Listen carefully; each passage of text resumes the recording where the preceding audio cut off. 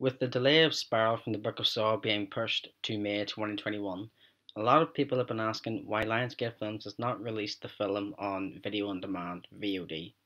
VOD is a streaming service that works similarly to Netflix, Shudder, and Amazon Prime.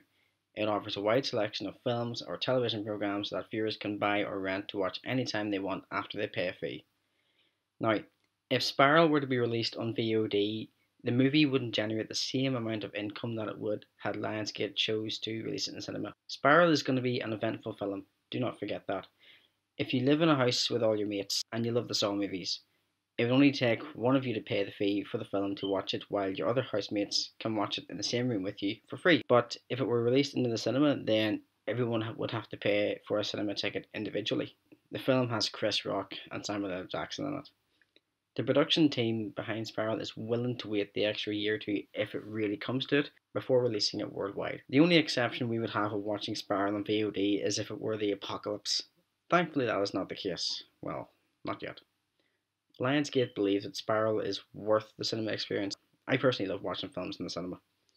Honestly, Star Wars Episode 9 The Rise of Skywalker was amazing to watch in the cinema, even though that's a film with its own flaws, but that's a story for another day. It all comes down to money. People are going to watch this movie whether they are Saw fans or not because of Chris Rock and Samuel L. Jackson being in it, and the return of director Darren Wiseman. I personally would happily pay to watch Spiral on VOD and then would go and see it in the cinema after that. So Lionsgate is definitely not going to miss the opportunity to cash in on an eventful film such as Spiral from the Book of Saw. Throughout the production of Spiral, they have been really confident that this film will do well at the box office and would allow them to continue making more sequels to the Saw franchise as well.